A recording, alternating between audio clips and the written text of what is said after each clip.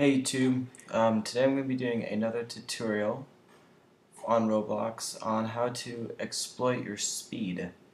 So, like my other videos, you're going to need the program BitSlicer.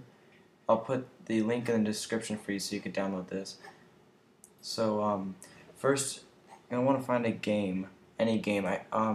If the server's too full though in the game, you might lose connection, so we're just going to go on my game because I have no one on that game.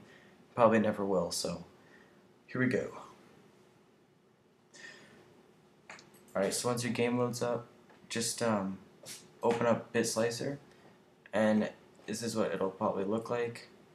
For target, you will select Roblox player, which is all the way on the bottom. And then for data type, you're going to hit float. And for the value, you're going to type in your speed, which is 16, because that's your default speed, so it's for everyone. So 16, you're going to search, and you're going to find all these values. What you're going to do is you're going to click the first one, hit Command, and then hold on Command and scroll all the way down to the last one. Hit A, and it's going to highlight all of them. Then you're going to right-click and hit Edit Variable Values. And you're going to type in your new speed. So I'm going to do 390. And then that's it. It should work now. So, yep, it worked.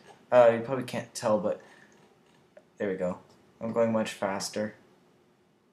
See?